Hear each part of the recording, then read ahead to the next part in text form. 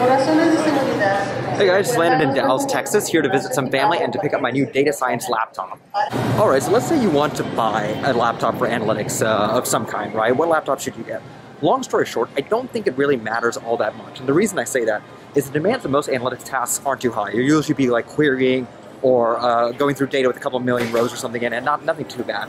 Now, in the instances where you have a massive amount of data you have to go through, or you need a GPU, say for like neural networks or something like that, if you're training really complicated machine learning algorithms, then in those cases, usually it's cheaper to just rent out some space on the cloud using like Azure or even Google Colab, which is completely free and very, very easy to use, and just use that instead of buying a very expensive laptop in order to do that exact same thing. Now that being said, I'm sure you didn't click on this video just for me to tell you it doesn't really matter. So I'm going to go over the 5 dimensions that I think are particularly important when deciding on what laptop you should get for your data science career. The 5 major considerations in order of importance are the operating system that you're picking, the processor, the GPU, the keyboard, and the screen. The operating system, processor, and GPU are obviously the most important because you're going to have a hard time changing that after you buy a laptop. Keyboard and screens are also very important, but those can usually be switched out if you want to by just hooking up like an external one. Alright, so while I'm waiting for my bags, let me like ring off what I think about all these things. So I have my notes over here. Let's start off with operating system. Now, personally, you have a choice between Mac and Windows, and personally, I'm a Mac guy. And when you get a Mac, the great thing about Macs is that they're based off the Unix operating system, and that's actually the same. So Linux is what a lot of like servers in the cloud will be using, which is also based off of Unix. So you have this great compatibility between whatever code you write on your laptop and whatever you're going to be deploying to the cloud. Now, with Windows, it's easy enough to get around that, but I thought I'd mention that anyways. Next, you have Windows, and I'd say Windows, probably the biggest advantage you have with Windows is software compatibility. So a great example is Power BI, for example, only works on Windows, as in like you can only like develop Power BI dashboards on a Windows computer. Alteryx is another piece of software that I've used quite a bit in my analytics career. I don't use it anymore, but I used to use it quite a bit. That is only available when you are using a Windows computer. Next most important, I would say, is the processors. Now, if you're choosing a Mac, you have a choice between the M-series processors, and at the time of this video, the M1 is the only one that's available right now, and the Intel-based processor. I would only pick the Intel-based processors if I were you, if you have to run Windows on your MacBook. If that's the case, then that's really the only choice you have, because Parallels, I think, is still not like at full power the way Intel is with the M1 processors. Now, if you're on Windows, you have the choice between AMD and Intel, and of course, this could change at any given time, but currently, AMD seems to be making more power efficient for the power processors in the marketplace, but there are fewer laptops that have them. So do your own research and see which laptop has the correct amount of power for what you need. I wouldn't cheap out too much on the processor, because the better processor you can get typically, the longer this laptop's going to last, because future, more power-hungry applications will be able to run on it, you know, even 10 years, or 8 to 10 years into the future. Now, the next dimension we care about is GPUs. Now, when it comes to GPUs, you typically have a choice between integrated graphics, AMD graphics, so AMD Radeon, and NVIDIA. Integrated graphics are just the graphics that come built into your CPU processor. Most of them have integrated graphics these days.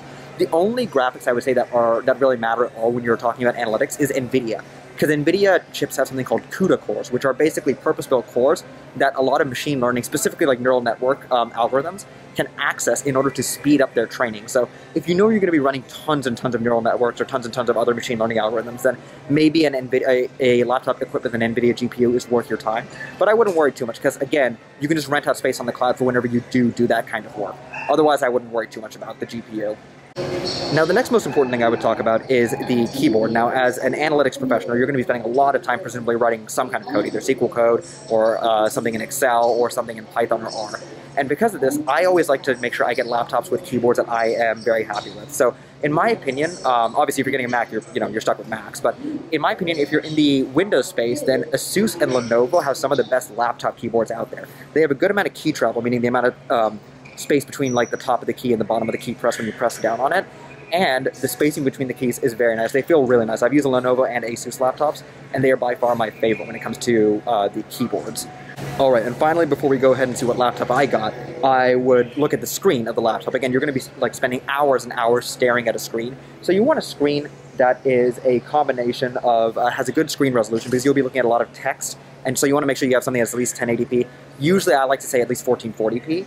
And then you want to make sure that it's actually bright enough for whatever environments you're going to be working in. So if you're going to be working outside, then it's really important that the screen has a brightness that actually can be seen outside. So those are the 5 major considerations I would talk about when buying a laptop as an analytics professional.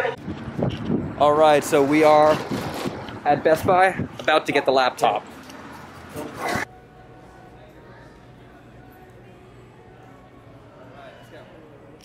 Stop recording? Stop. Alright guys, so we finally got back from Best Buy. I got my laptop over here. As you guys can probably tell, it is an ASUS ROG Zephyrus. I got the M16. I know it's a bit of a stupid name. For anyone that isn't aware, M16 is the military name for the US's combat rifle, so calling a laptop an M16 is a pretty stupid name in my opinion, but the laptop itself is quite good. I had a G14 last year, but I gave it back because I wasn't very happy with the battery life. So after about another year, I was like, okay, you know what? I just need a laptop. I like to game a little bit here and there, so I wanted something with a GPU in it, but also so that I could run any neural networks I might want to train just on my spare time for any projects I might be working on. So that's why I got the ROG Zephyrus M16, because it has an NVIDIA GPU, which has CUDA cores that actually work well with Google's TensorFlow libraries. That way we can speed up the training of our machine learning libraries. And I can play some games if I really want to. It also comes with an Intel processor, which I wasn't particularly happy about. I really wanted an AMD processor, but because and I'm only guessing here, but because Intel processors generally don't perform as well as AMD, their AMD counterparts these days, it was a lot cheaper than the AMD counterpart. And I kind of got this laptop not worrying too much about battery life and stuff like that, so it is an i7, I believe, which should be more than enough power for anything I need to do. If I don't have enough power over here, then I'll just spin up an Azure cloud server and run whatever. Alright, so let's get started and unbox this thing. So, if this is anything like the G14 box, then I'm expecting it to actually like reveal the laptop to me, so let's see if I can, there we go.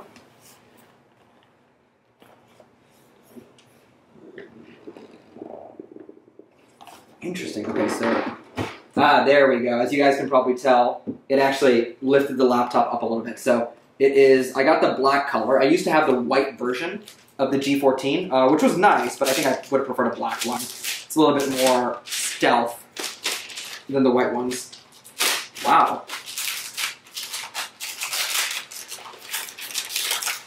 Oh, okay, I guess I'm not supposed to do it like that, so let's do that.